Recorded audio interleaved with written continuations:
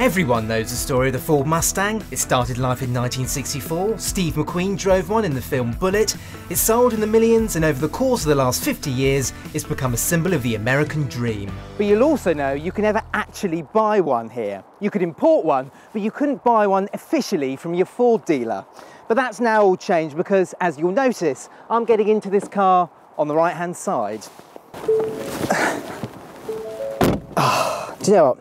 I can't tell you how wonderful this is, sitting on this side of the car without having the compromise of sitting over there. And what a lovely place it is. There's this step dashboard, these little chrome switches, and the speedo that says not only miles an hour, but also ground speed.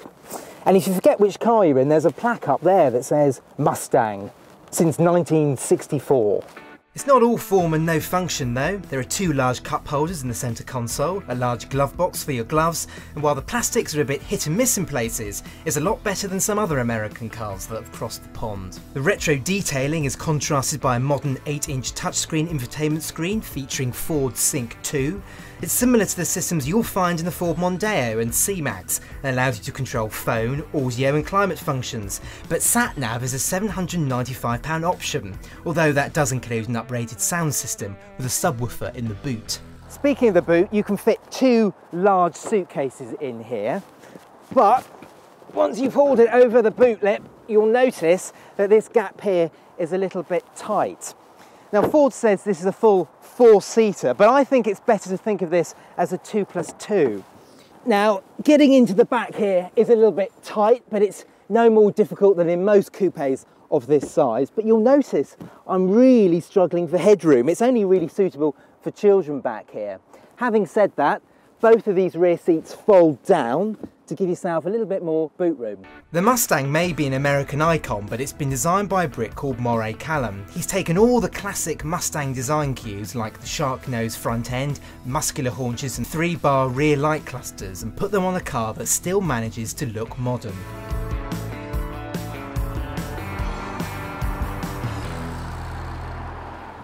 Now you can have your Mustang in coupe or convertible body styles, and the entry-level car comes with a 2.3 litre 4-cylinder petrol engine. But you don't want that. You want to have this because this car comes with a 5 litre V8. Now you want to have a V8 because owning a Mustang is all about having 8 cylinders under the bonnet. It's all part of the American dream, and what a V8 this is. Now it may be naturally aspirated, but this car really loves to rev. Oh! Listen to that! It sounds so fantastic. Now, I've got to slow down a little bit.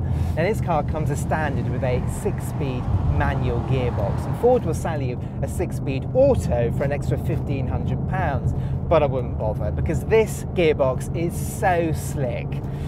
It's really refined too. The V8 just burbles away in the background, the ride is very good, and these sports seats are like big comfy armchairs.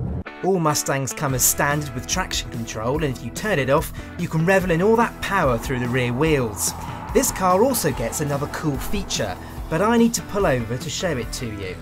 Go for the V8 GT and you get something called line lock, which allows you to be an absolute hooligan. Now it works by it grabbing the front wheels and you're allowed to burn up the rears. Now you've got to be in track mode, which I'm in. You've got to go into the little computer down here. I'll go down to line lock. Press OK to initialise. OK. Initialise complete. Firmly apply and hold the brake to engage. Here we go.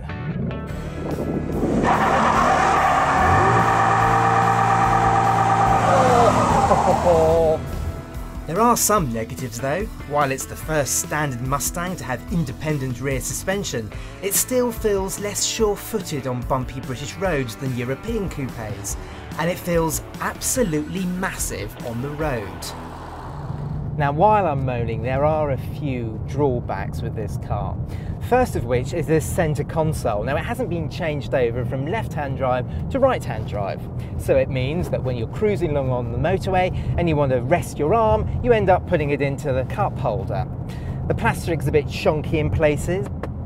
Up here and up here it feels a little bit cheap, but having said that, if you've owned a Mustang of old, you'll be seriously impressed by the quality in here.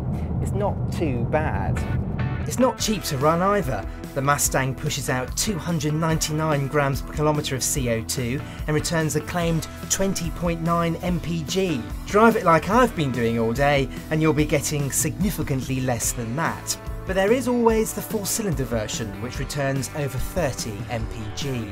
But running costs aren't important with a car like this. It especially isn't important when you're saving so much money by buying one of these in the first place. Want to guess how much this is? 60,000? 70,000 a push? No, it costs half that. You can have a Mustang V8 coupe for the same price as a BMW 4 Series 2-litre diesel.